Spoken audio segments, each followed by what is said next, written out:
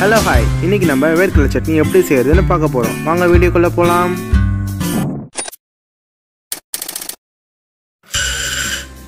முதலில் 1 கப் வேர்க்கடலை, 5 காஞ்ச மிளகாய் எல்லாத்தையும் நன்றாக ஃப்ரை செய்து கொள்ள வேண்டும். அப்படியே கூட வதக் என்று பாடிட்டே வதக்குங்க. 5 நிமிஷம் கழிச்சு மிளகாய் எல்லாம் எடுத்து தனியாக வச்சிருங்க.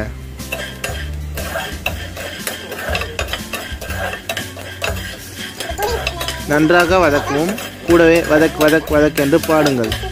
இதில் முக்கியமான விஷயம் என்னன்னா, நல்லா வதக்க வேண்டும், ஆனால் கருகிவிடக்கூடாது. இப்பொழுது நான் மியூசிக்கை ஆஃப் செய்கிறேன். வருபடும் சவுண்டை கேளுங்கள்.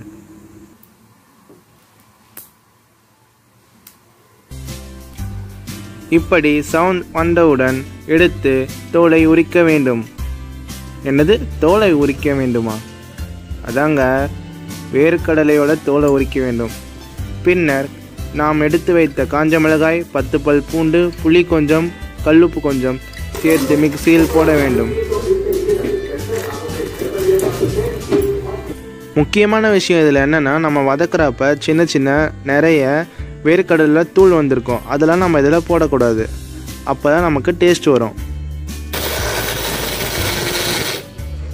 கொஞ்சமாக வாட்டர் சேர்த்து சட்னி பாடலான சட்னி கலக்கா சட்னின்னு என்று பாடினால் சட்னி தயார்.